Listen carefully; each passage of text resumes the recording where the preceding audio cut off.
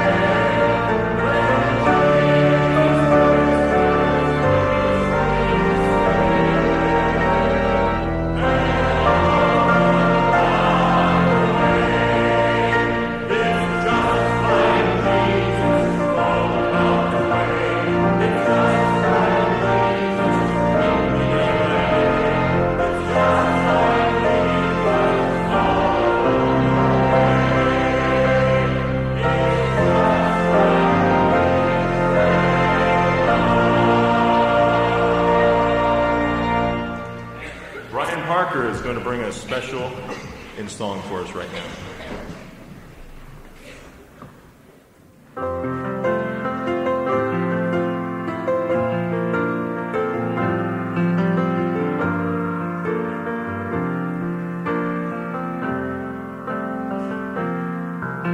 We're gathered here today in the presence of the Lord. We have come to worship and division ignore. Though we may be different and our worship not the same, we must let the Holy Spirit show the power in His name. We are one, all in the family. We all believe, just not all the same. We must love and work and pray for one another. For let you and me, if nothing else, agree that Jesus Christ is Lord.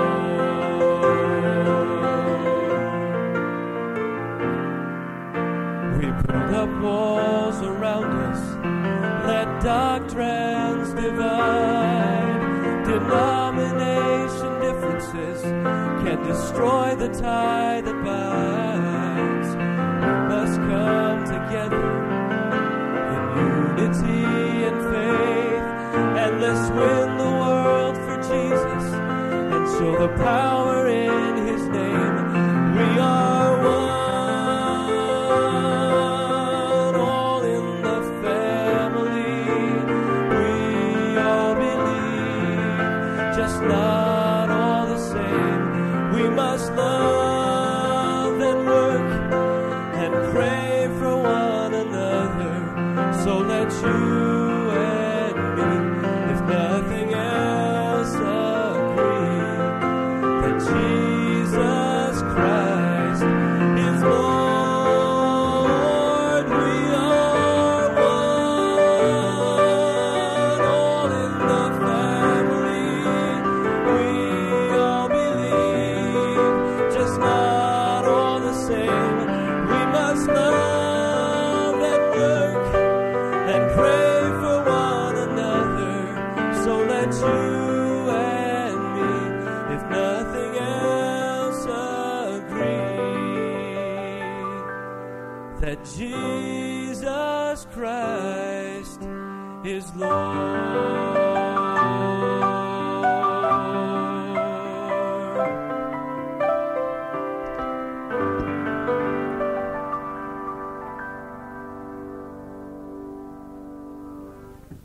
Thank you, Brian. Our special guest in chapel today is Reverend Thomas Bailey. Reverend Bailey is a member of the Board of Trustees at Olivet. He serves as District Superintendent for the Northwest Illinois District for the Church of the Nazarene. That's the home district for many of you. He and his wife live in Eureka, Illinois. He is not a stranger to university life. He served as one of the chief administrators at Mid-America Nazarene College for several years, and he is certainly a friend to Olivet. We're happy to have Mrs. Bailey. Would you stand and let us just welcome you to Olivet today?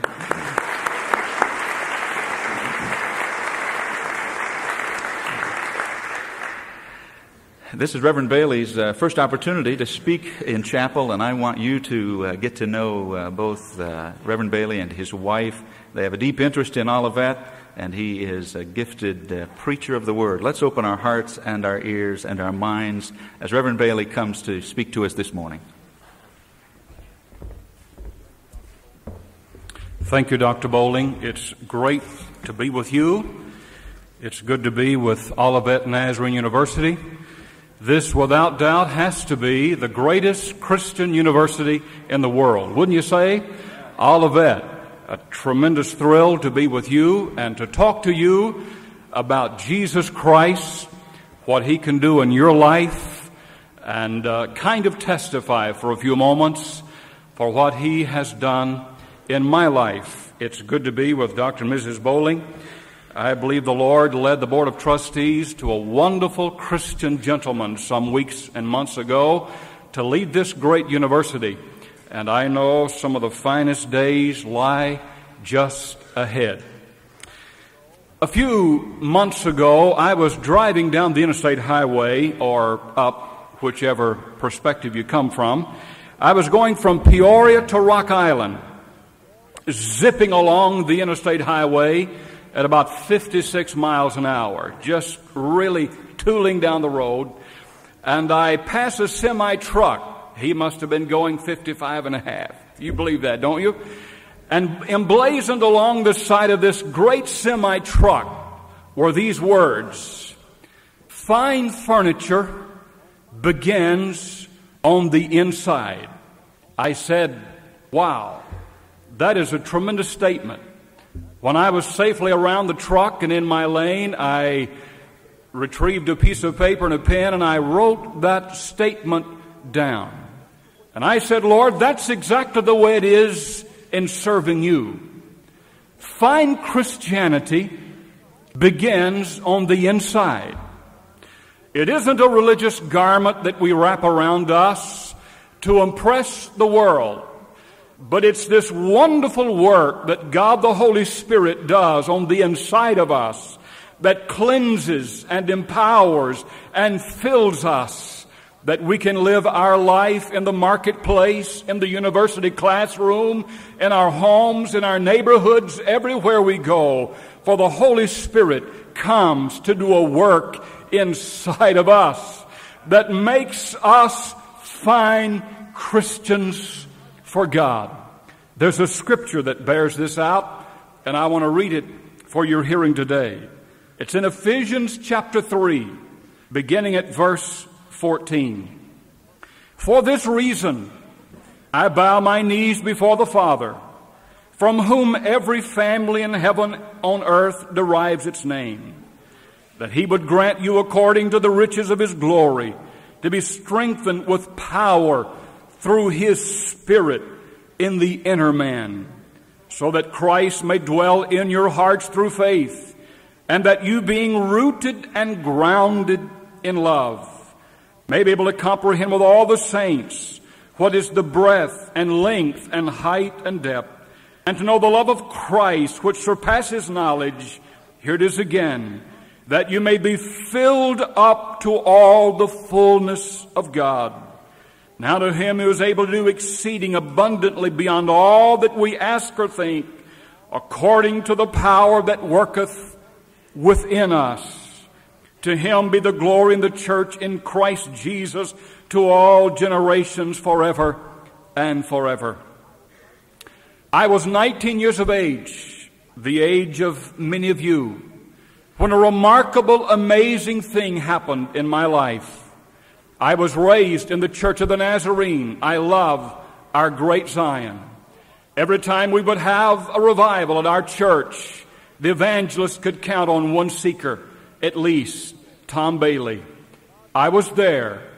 God gave me a tender heart. I was open to his leading, but I was up and down. I wanted to serve Christ. I wanted to be everything God wanted me to be with all of my heart, but I did not have the inward ability to withstand the pressures of the world. I wanted to. I would come to the altar. I would repent of my sins. It seems like the devil would attack, and I was a yo-yo Christian for so many years, wanting to, but I wasn't able to be what I wanted to be. At 19, a remarkable year, I guess I could say a vintage year in my life, I went to the altar, was reclaimed, forgiven, gloriously converted. But I knew there was something wrestling inside of my being that needed to be changed and cleansed and controlled by the Holy Spirit. I went back to the altar, this time not to be forgiven, for I was already forgiven. But I went to consecrate my life and to be filled with this dynamic personality, the power that could come within my heart and within my life. I shall not forget it. It was a Friday evening. The preacher had preached. It was at a camp meeting. The altar was lined from one end to the other, probably 100 people praying. But I was there, doing business with God. And there I told him, oh God, you see in my heart that I want to serve you. I want to do your will. I would like to invest this one life for you. I would count it a privilege to be your spokesman, to be your mouthpiece, to share the gospel with everyone who would care to listen. But in my own strength, I cannot do it. I must have the enabling power of the Holy Spirit to move into my heart and into my life, to somehow give me the ability to do what I know God wants me to do. So that is the great inner working of God. For really, ladies and gentlemen, it's what's in someone or something that makes all the difference anyway. Consider with me these simple truths.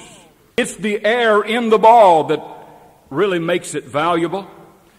It's the oxygen in the air, the life in the body, the light in the bulb, the colors in the rainbow. Isn't this profound? Aren't you impressed? The clouds in the sky, the stars in the heavens, the nutrients in the food, the voice in the radio. How many of you, when you were a child, thought that there were little men inside that radio talking, if you could just see them? The voice in the radio, the picture in the television, and on I could go. It's what's in something or someone that makes them valuable, makes all the difference in the world. And let me share with you now for just a few moments what this marvelous Holy Spirit does to the converted heart. That heart who has been given to God, who has been forgiven, when He comes inside of us, this marvelous cleansing that He brings is amazing. The Bible says, blessed are the pure in heart, for they shall see God. Purifying their hearts by faith. Pure is pretty clean. And when the Holy Spirit comes, He cleanses our heart. Jude and I purchased a bright red 84 Cougar 2 or 3 years ago. It was used. Nazarene preachers can afford used cars better than we can new cars, I suppose. But this 84 bright red Cougar was really dirty. It hadn't been polished in a long time. The inside looked as though a number of children had had lunch in there regularly. It was dirty. The seats were spotted. The carpets were everything but what you would want them to be. The outside was faded. And I took this bright red 84 Cougar to an expert, to a car care center. And I said, sir, clean it up. I left it with him. I thought I'd have to leave it there a month, but he cleaned it up in a day. When I went back the next day to retrieve my car and to pick it up, I hardly recognized it. It had been through the buffer, through the shampooer. It was cleaned inside and out. The trunk was cleaned and vacuumed. Everything about it was sparkling. It was like new. It was clean.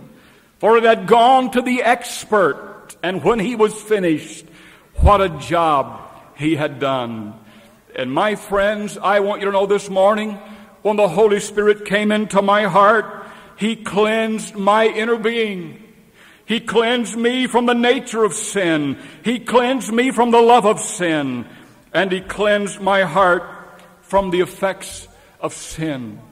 What a tragedy to go through life with that bent toward sinning, with that love, with that hunger, with that want to, still there having to battle with. God the Holy Spirit can come mightily into our heart, and He can cleanse our very being from the love and from the nature of sin. Glory be to Jesus. We do not have to go around our life battling these things, but He has already won the battle. And God the Holy Spirit can come and cleanse our heart in a beautiful way. Not only does He cleanse us, as this scripture verifies, but He comes to remove the hatred and the prejudices and the grudges and the excess baggage out of our heart. He comes to place love in our soul. The Bible says that you may be rooted and grounded in love. Praise God.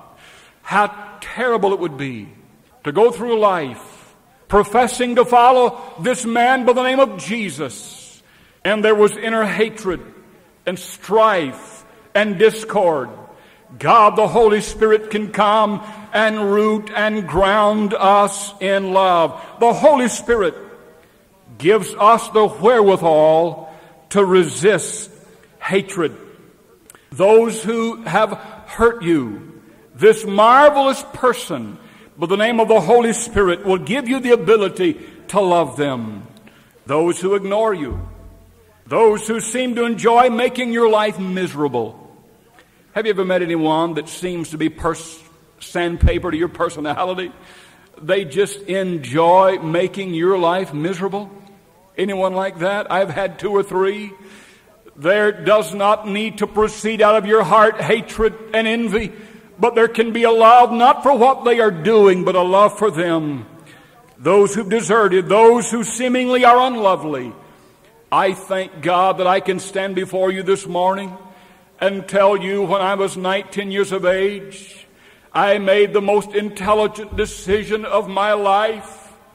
I gave my heart and life to Jesus Christ, and then I invited His dynamic Holy Spirit to come and to cleanse me and to remove all of the hatred and all of the prejudices and all of the grudges out of my life and give me a love for my brothers and my sisters.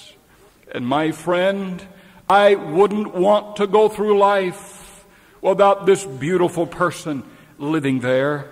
Thirdly, there's this subject called inner power. For the Bible says, according to the power that worketh in us. Praise God. I've always loved the little story of David. I love that.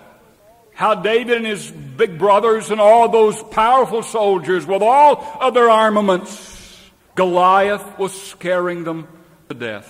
David comes on the scene, and with a slingshot and 5 smooth stones, he goes out to meet a man 9 feet 6 inches tall. The first incredible Hulk ever to come along was Goliath. What a man. But David faced Goliath knowing that the God whom he served was more than sufficient. And I've always loved that story. And I said, God, I'm not particularly interested in facing a giant with a slingshot. I'm not inviting a conflict. But give me the stamina, the strength, and the confidence that when I wade out into life, I will not go in my own strength, but there will be an invisible entity, a power, a person living inside of me that can propel me on. It's not the power of my connections, or my personality, or my ability, or my intentions, or my intelligence. But it is the power of the Holy Spirit that worketh in us. I wasn't far from here a number of years ago. My family and I, Tony and Tammy and my wife Judy, would vacation about every year at our campground at Vicksburg, Michigan. Lovely place. After everything was said and done and the cabins were available to rent, we would rent that. I remember one summer we pulled our boat from the other college at Mid-America when I was on staff there, pulled it all the way to Vicksburg, Michigan, looking forward to a week of boating and water skiing with the family. We finally arrived. We put our belongings where they should be. Tony and I took the boat and launched it into the water. All 4 of us, my wife and I and our 2 children, entered the boat. Tony was about 15 years of age. He was a real hot dog at that time. And we motored out about midway into that lake, just looking forward to a day of frolicking in the sun, having a great time. Tony said, I'll do it first, Dad. So he hits the water. For some reason, if you kick and yell and scream, it kind of helps you acclimate to the water, I guess. Tony was yelling, and finally he was comfortable, and we threw him the skis. He put them on. Then we swung the rope and threw it to him, and he caught it. He was ready to go. We lined the boat up with Tony. The rope was tight. He was ready to go. His knees were bent at the precise angle. The skis were coming up out of the water. And he uttered this very intelligent phrase, "Let her rip, Dad." And I mashed down on the accelerator handle, and with a cough and a sput, the motor died. Never to start again the whole week. I prayed for it. I anointed it. I did everything I could. We were in the water for about an hour, and finally I said, "I don't have the touch." Tony was waterlogged. I drug him back to the boat. He got in singing Amazing Grace, how sweet the sound. Anything but. He was not too blessed. And I hailed a passing boat as he was cruising by. And I threw him my rope and said, "Would you pull us back to shore?" I did everything I could to get someone to work on that motor, but those Nazarenes up there are not very friendly. No, they're great folk. Everybody was gone. And so I parked the boat, and I wistfully looked at it all week long. There was no power there. I thought about that afterwards, and I said, there we were. We were in a real boat. We had all of the paraphernalia. We had it all. The only thing was missing was the power in the engine. And I said, "Oh Christ, may I not be like that boat with a powerless engine. I need your Holy Spirit in my heart and in my life, propelling me and giving me strength that when I need you, you are there. Power to speak up, and then even greater power to shut up. Sometime I've needed the Holy Spirit's power more to shut up than to speak up. Power to be cool under pressure, power to finish the course, power to admit I need a new touch, and on I could go. The power of the Holy Spirit. Let me give you a couple of more. This is not homiletically correct, but it's the way a Tennessee preacher does it. Inner guidance, that you may be able to comprehend with all saints the breadth and length and depth and height.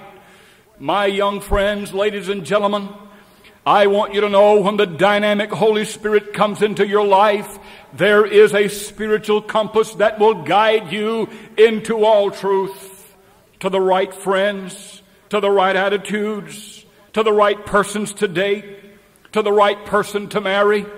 Wouldn't it be great if he would show you that this morning? But he won't.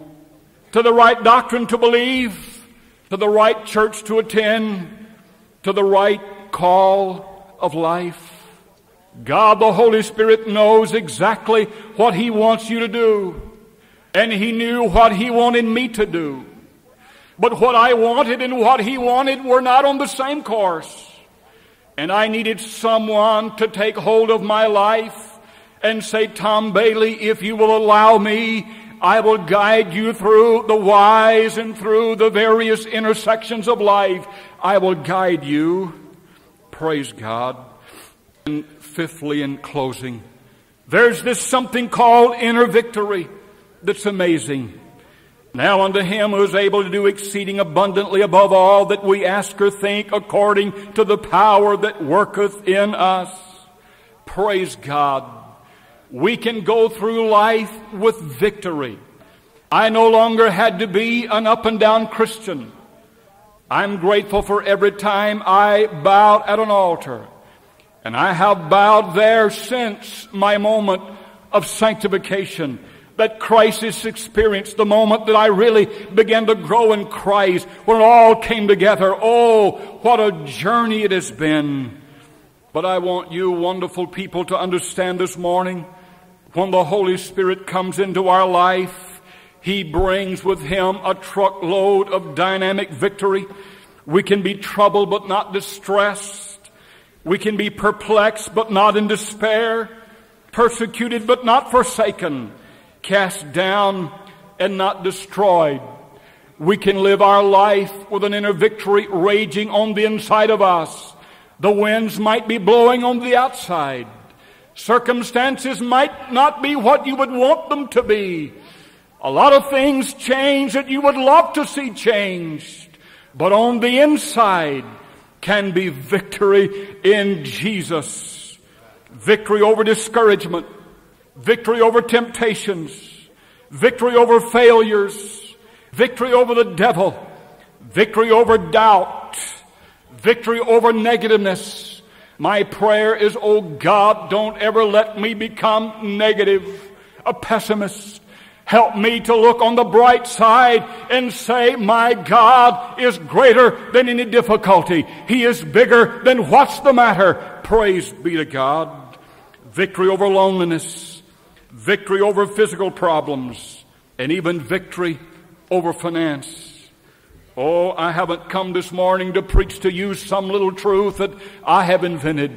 But I declare unto you, the most intelligent decision that this fella has ever made is when I bowed at the altar, after I had been converted, given my heart to Jesus Christ, said, oh God, I need your Holy Spirit to come into my life as your chosen did on the day of Pentecost, to strengthen, to empower, to cleanse, to guide, and to be my constant companion as I go through life. And what a journey this has been.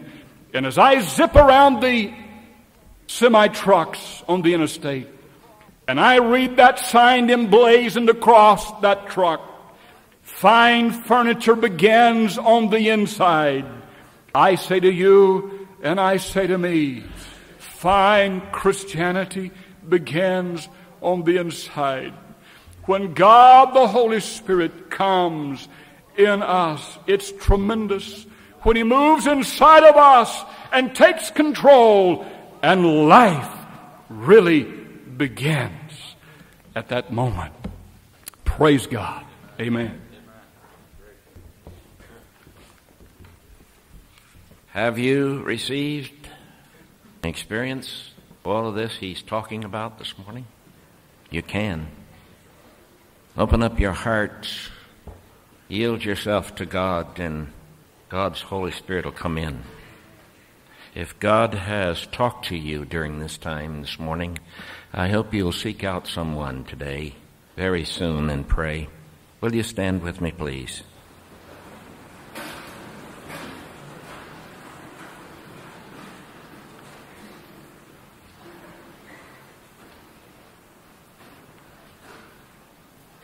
Just a word about chapel tomorrow. A young man by the name of Dan Marlar will be here. He's a graduate of Anderson University, a Christian humorist, and he speaks to college students and university students, and a system analysis expert from AT&T. And let me encourage you to be here tomorrow. Lord God, don't let anyone go away this day or go through the rest of this day without seeking what we have heard this morning, to understand it, to know, and experience. In Jesus' name we pray. Amen.